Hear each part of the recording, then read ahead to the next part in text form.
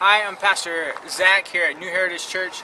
I'm an intern here, and today we're going to be talking about being you in Christ and kind of what that looks like a little bit different approach than what you might normally see.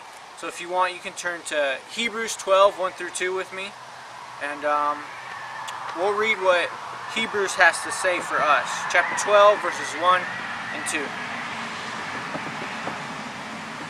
Therefore, we also, since we are surrounded by so great a cloud of witnesses, let us lay aside every weight and the sin which so easily ensnares us, and let us run with endurance the race that is set before us, looking unto Jesus, the author and finisher of our faith, who for the joy that was set before him endured the cross, despising the shame, and has sat down at the right hand of the throne of God.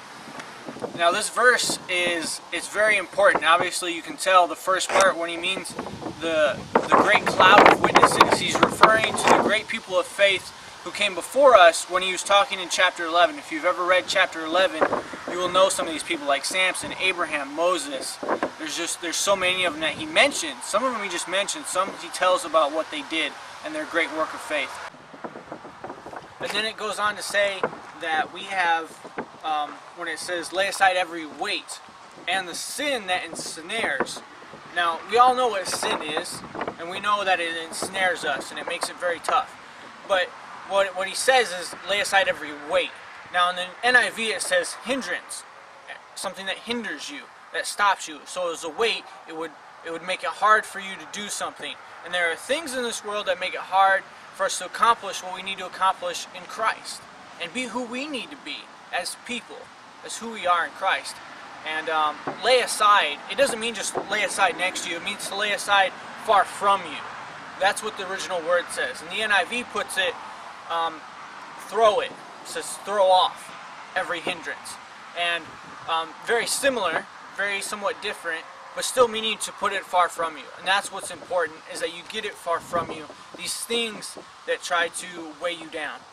And some of them can just be as simple as you can see within when you look at grass. There's weeds that grow up. You know, if you look at your life as that. Some areas that maybe grow better than others. You know, and we got to take care of those weeds, especially goat heads. And if you've ever lived in Washington, you know what goat heads are, okay? And they suck. They're terrible and they hurt, okay? Now, if they start growing in your grass, you got to take care of them, or they're going to take over your grass. Because each little pricker is a seed.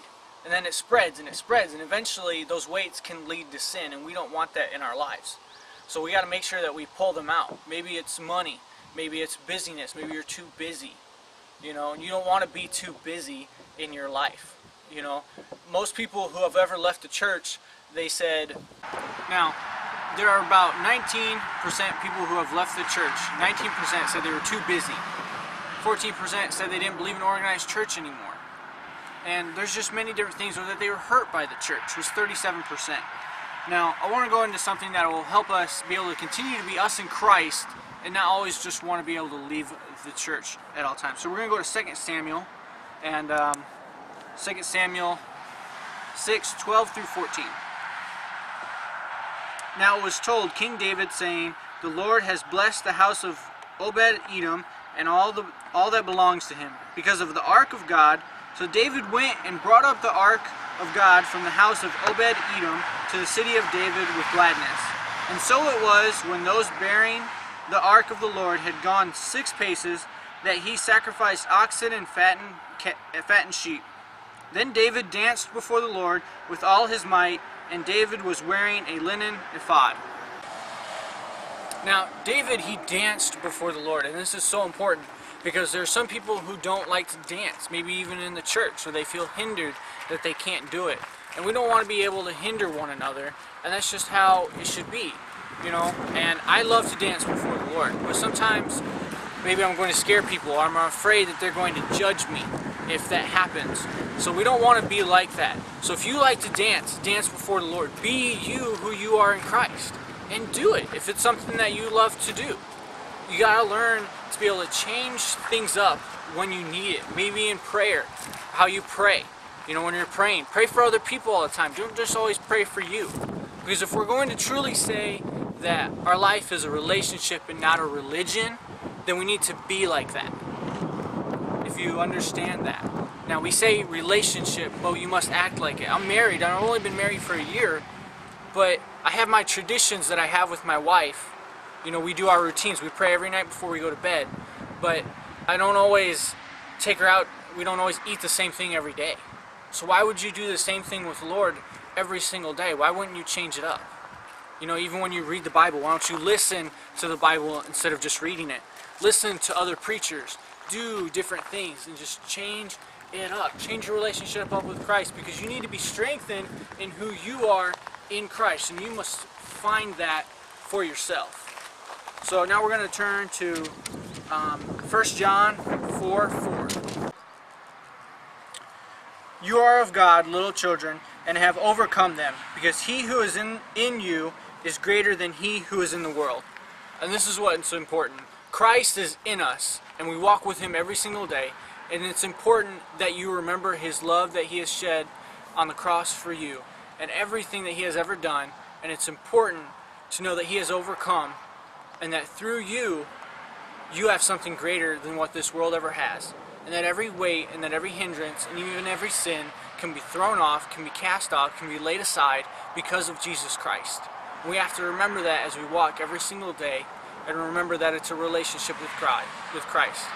And to be you in Christ. Be you every single day. Now we want you to be you, and if you like to worship, well, we hope you enjoy this Tim Hawkins on hand raising. See how you like it. And I know that each church has its own worship style, you know, which is cool. Some people are more expressive in worship, some people more subtle, and it's all good. I go to a church that's pretty expressive in worship. It's a hand-raising church. That's what it is, right? That's what, you know. Anybody here go to a hand-raising church? Am I here? Sweet. Who here does not go to a hand-raising church?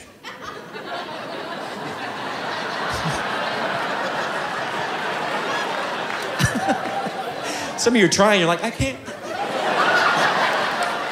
I want to, Tim. I need to get some momentum. Totally cool.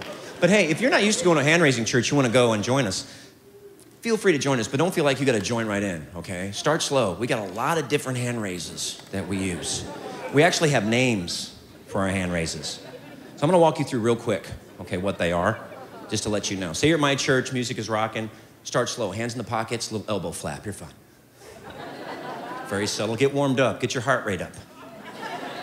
When you're warmed up, start with the first one. Ready? Carry the TV. Carry the TV, that's our first one. Very subtle. Go to big screen, a little wider. Next one's my fish was this big. My fish was this big. If you're a liar, you go out there, that's fine, don't worry about it. Jesus loves you, grace. Next one's hold my baby, hold my baby. Got dueling light bulbs, that's our next one, dueling light bulbs. We got goalpost, everybody knows goalpost. Throwing a heartburn, a lot of people like to do heartburn. Double heartburn, right back to goalpost. What's my favorite? Mufasa. Mufasa, that's my favorite. The circle of life.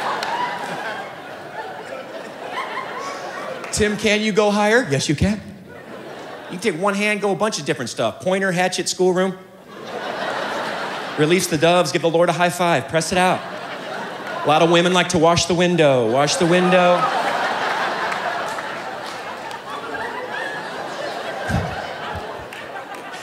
And when you're comfortable there, go for the big three. Village people, Rocky, touchdown. There you go, there's your big three. You're set. You're a pro. Be you every single day. Now, if you enjoyed this, you can obviously see more of Pastor Gordon, and you can visit us at our webpage at heritagetc.org. And you can also visit us on our Facebook page, facebook.heritagetc/heritagetc. Yeah. And then you can also call Pastor Gordon if you'd like to talk to him at 509-628-2274. And then we'd love to see you at the track at 10 o'clock on Sundays in Pasco. We're having a great time, fellowship, with Pastor Gordon, and it's just great. We'd love to see you. Thank you.